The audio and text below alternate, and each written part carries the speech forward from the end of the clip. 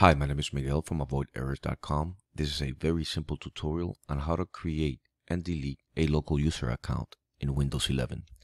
So let's begin.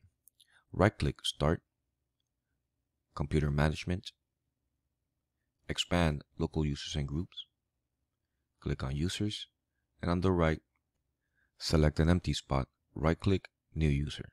Here, enter a username.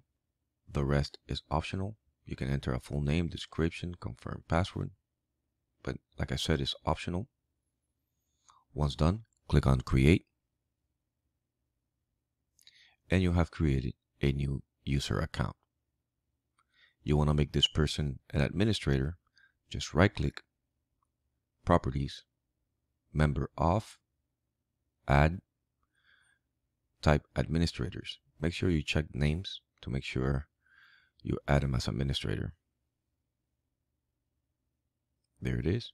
Click on OK, Apply, OK, done. Now, you want to delete this user.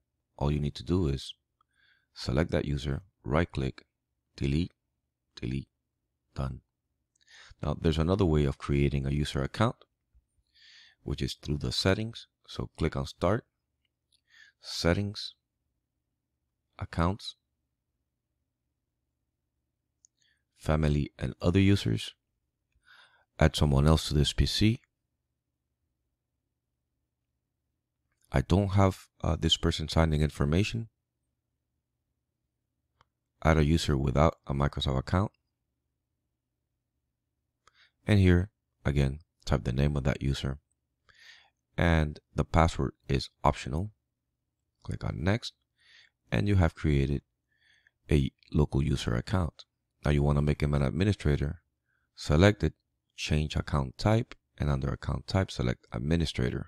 Click on OK, and now that user is an administrator.